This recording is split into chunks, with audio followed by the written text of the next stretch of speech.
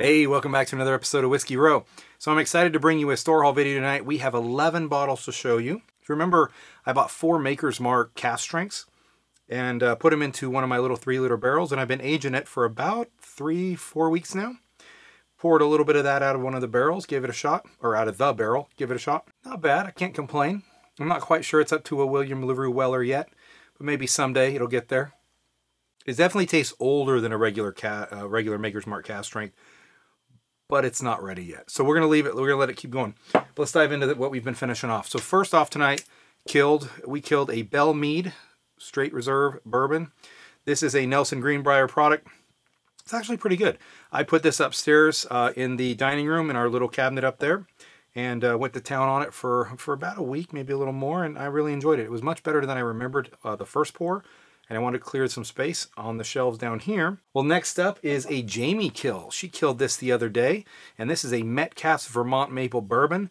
She loved this. This is probably her favorite maple bourbon at this point. And fortunately, we have one in the mail that we're supposed to pick up tomorrow. Escobar sent us another one down. We're paid for it, so you'll see that in another store haul video down the road. But now Jamie's having to figure out a way to survive without having this. Jamie's been a busy girl. Next up is a Bull Run. This is American Straight Whiskey, 13-year-old American Straight Whiskey infused with real maple syrup. Now this Bull Run Distilling out of Oregon, this was sent to us by Cody and Erica, and this was fantastic. I really, really like this. This is one of the better maple bourbons that I've had. This and the Taconic are probably my 2 favorite maple bourbons. I helped a little bit on this one, not much, but just a teeny bit. But Jamie worked hard on this one, and she finished it. Don't know if we're going to get another one. If we can, we will. Now next up here, we have a Barrel Seagrass. Now this did not last long at all here in the Speakeasy. When Jamie and I went apple picking down in Charlottesville at Carter Mountain, this was picked up that day, and we finished it really pretty quickly in probably less than 2 months, which is pretty quick in Speakeasy terms. Now, this may look familiar because in the Getting a George T. Stagg video that I posted, this is actually what I took, and the group worked on it, me and Joe, and I think the couple other guys had some pours of this, and worked out pretty well. This was really, really good. The apricot really comes through on the finish, and it's a very solid bottle. I will be buying another one of these very, very soon. Now, my next 2 bottles I'm really, really sad to see go. These actually were killed off during our Halloween special that Jamie and I did. However, you know, I did want to actually show them to you guys that we did, you know, for those of you that didn't watch that live stream, we did kill them off. We killed off our Elmer T. Lee. I have no more Elmer T. Lee in the Speakeasy and probably won't have any in here for a long time. This is really, really hard to get in the state of Virginia. They release them once a year and they're out for about a week. And you just have to really get lucky and work hard to get this one. So it's really sad to see this one go. This is a fantastic, fantastic bottle. Definitely worth every penny of retail. Now, the last bottle kill to show you guys tonight is this Michter's 10 bourbon. This is the first Michter's 10 single barrel bourbon that I ever had on the shelves of the Speakeasy. It was fantastic. It was the best Michter's 10 bourbon I've had. I've had pours from several other bottles at restaurants and whatnot, and this was the best one. So very, very sad to see this one go. Killed it off in the Halloween live stream. I'm definitely going to miss this bourbon. Hopefully we can find a new one very, very soon. All right, so that's everything that we killed off in the Speakeasy. And those are some really, really good bottles. Sad to see those go. However, I'm extremely excited to bring to you the bottles tonight, 11 of them. Let's go. First off is almost a joke. So Keith up in New York saw this, and he thought of me, 1911, so he sent it to me. The reason this is funny is, for those of you that aren't familiar, there is actually a handgun model called a 1911, and it's a 45 caliber or whatever. Anyway, not getting into gun stuff. The point is there's a 1911, and I've talked about 1911s, not as part of this, but for years and years and years with friends and whatnot. And so 1911 is something that comes to my lips very, very easily because of interest in firearms. That said, several times during live streams, I have referred to Old Forester 1910 as 1911. I've referred to Old Forester 1920 as 1911. Made all kinds of terrible references to 1911 just simply because my brain doesn't work well. Anyway, Keith found this up in New York. He was in a store. He just saw this on the shelf, bought it, sent it to me. The joke is funny, but what's even funnier is that this is actually not bad. We opened it up on a live stream, and it's really pretty good. I was pretty happy with it. It was not very expensive, and Keith just gifted it to me as part of the joke, and it's fantastic. Thank you, Keith, and I will try not to call 1910 from Old Forester a 1911 anymore, because now there actually is a bottle of 1911 in the Speakeasy. All right, next up, we're going into the world of Scotch.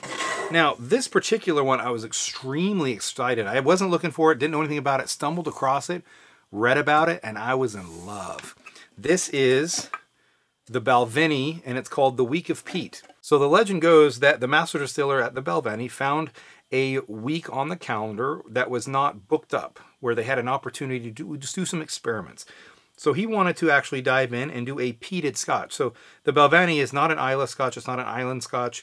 It is not normally peated at all. And he wanted to play around with peat. So he did this. This is a 14-year-old Balvenie peated scotch. Fairly rare. I really, really enjoy the Balvenie in general. And I also really, really like peated scotches, Islay scotches, island scotches that have peat added. I down with it. I dig it. And so they made this. I saw it and I couldn't believe it. So it's the story of Ian Miller using smoke from Speyside peat for 1 week of the year.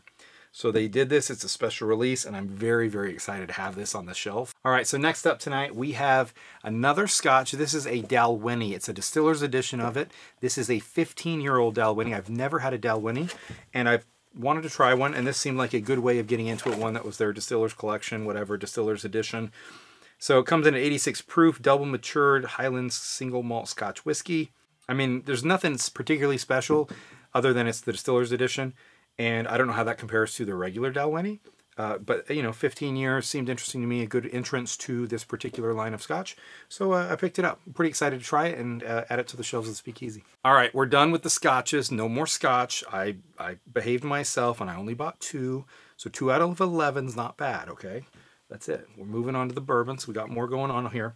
This is a Horse Soldier. This is a Horse Soldier small batch, 95 proof. Now this I bought for Veterans Day. I wanted to get some bourbon from, or some whiskey at least, from distilleries that were owned by vets for Veterans Day. So I picked up 2. I picked up this one and the next one. This Horse Soldier small batch. Haven't even opened it yet. We ended up drinking this other one that I'm about to show you. So I'm pretty excited to have this on the shelves of the Speakeasy. I've never had Horse Soldier before, and Veterans Day was a great opportunity for me to snag this and the next bottle. But let's go and talk about the next bottle. And it's another Horse Soldier. This one is the barrel proof, coming in at 122 proof. Barrel strength. It was really solid. Opened it up, had a couple of pours out of it during the live stream for Veterans Day that we did, and it was a pretty solid performer. I'm pretty happy with it. Tasted a little on the young side. It's not particularly old, but you know, at barrel proof, barrel strength, it was pretty solid. So I'm pretty happy about that. All right, now this next bottle I'm very, very excited to get. This is a bottle of 1792 Bottled in Bond. And what's even better is this is a store pick from Gaze Hopfenschnaps. I think I'm pronouncing that right. Anyway, it's a single barrel select from 2021. I don't remember exactly what state this came from, but Logan was gracious enough to hunt this down and get this for me. Send it to me. I paid him for it. Apologies for the miscommunication on that one, Logan. That was my fault. However, I do appreciate it. This is one of my favorite 1792s. Probably my favorite 1792, except for the 1792 12-year. I used to love the full proof more, but this to me is just like the sweet spot for 1792. I couldn't more highly recommend a bottle of 1792 than the Bottled in Bond. So if you haven't tried 1792 Bottled in Bond, give this one a shot.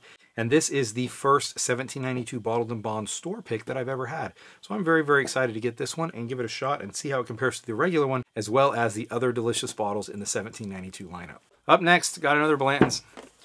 This is a small one. This was a 375. The day we got this, Jamie actually went in the store and got one with me, so we ended up with 2 of them.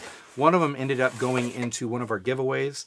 I think it was the Veterans Day. We gave this one away to Chuck, and it's actually sitting right there. So I owe you that, Chuck. I'm sorry about that. Thank you for your patience, and I will get that out to you ASAP. But I do have this one now to put on the shelves of the Speakeasy, and it's going to get given away. It's just, you know, these small ones, they aren't really that particularly meaningful to me, and they make little great giveaways, great gifts. And for a lot of you guys can't get Blanton's at all, and it's not easy here in Virginia. It's just that it does drop probably once a month or so, and it's kind of plentiful. If you actually put a little effort into it and you're able to get away from work and get there when store openings happen, then usually you can get pretty lucky and grab one. So anyway, grab this Blanton's, and it's, you know, like I said, it's going to go to a giveaway, but I'm glad I got it until I can give it to somebody else. All right, now these next 2 bottles I got from Alan out in California, and I'm very, very excited. He came across these, messaged me, asked if I'd be interested. I said, heck yeah. So what these are is these are Redwood Empire's first, well, I don't know if they're technically their first, but the first that I've ever had using their own distillate. So this is a Redwood Empire Bottled in Bond rye whiskey, and then a Redwood Empire Bottled in Bond Grizzly Beast bourbon. So the rye they call Rocket Top after a tree in California that is shaped like a bottle rocket. And they call the bourbon Bottled in Bond the Grizzly Beast after two trees that kind of grew together in Yosemite National Park. Anyway, kind of interesting. I like the way Redwood Empire operates. I like what they're doing. And I'm very excited to open these up and try them. They were kind of on the spendy side. I think they were running around $89, $99 a piece for barely Bottled in Bond. So hopefully they're pretty good. I've seen kind of some mostly positive reviews for it, but it is still kind of expensive. But it is their first real distillate they've done without using sourced juice. And to me, that's really cool, and I'm glad to have these, and I definitely want to try them out very soon. So up next, bottle 10. Here we go. This is a 1792 12 year, and I'm extremely excited to get another one of these. You may know that in a recent live stream, I gave away a 1792 as part of our kind of nightly giveaway for that live stream. The only reason I did that is because this one was in the mail, and I do have one on the shelf, a 1792 12 year on the shelf. The first one I ever got. And then this will be my, hopefully, second one that I open as the replacement. So a huge thank you to Jason for picking this up for me. I really, really appreciate you helping me get this one. And I'm more than happy to have this in the Speakeasy. It is a backup, but I'm very, very excited about it. All right, last up tonight, bottle 11. And this one, I have nobody to thank but Chris. Chris, thank you, sir. You got this for me. I paid you for it, but you found it and you got it in my hands. This is a Wild Turkey Master's Keep 1. Some of you are going to say, David, we've seen this before. You have, during a live stream. Some of this stuff I get so excited about in live streams, I'll pop them open and we'll talk about them or drink them. And that's what happened with this one. This one has had a decent amount taken out of it already because it's really pretty good. Is it worth the price? It's hard to say. It's fantastic. It's really, really good, but the price is really high. I paid like $170-ish for it, something right in there.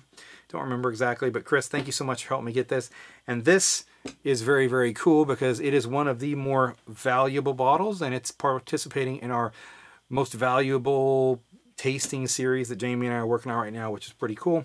And to have this on the shelves of the Speakeasy, again, it's another Master's Keep product from Wild Turkey, and it is gorgeous bottle, gorgeous presentation, a fantastic spirit on the inside. That said, thank you so much for tuning into the video tonight. I can't tell you how happy I am that you did.